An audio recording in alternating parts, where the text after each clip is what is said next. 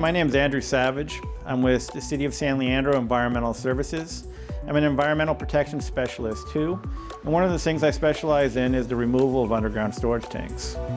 In the City of San Leandro, there are numerous underground storage tanks located throughout the community. On average, we'll have a few tanks removed each year in order to primarily protect the environment from the possibility of a leak or a release from the underground storage tank. And at that time, various samples are collected to make sure that the soil and groundwater around San Leandro is kept safe.